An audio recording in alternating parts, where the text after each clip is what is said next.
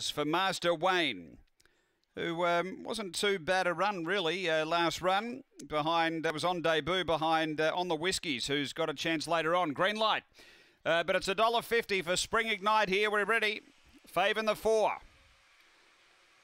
Set and racing. Spring Ignite second last away. Finish Redeem out quickly. He's going to lead from Master Wayne.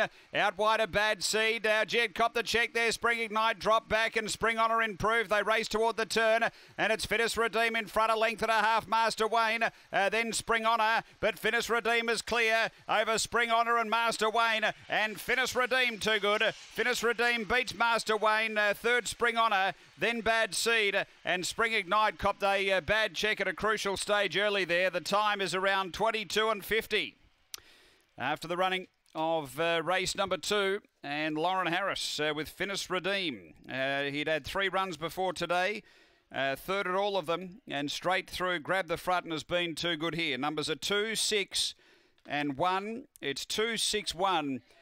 Fourth home, number 8. To the winner, Finish Redeem for Lauren Harris. Second, going the way of 6, Master Wayne for Manuel Stupos, and third to 1, Spring Honour for Greg Board. It's 2, 6, 1, 8 after race number 2 here at Murray-Bridge.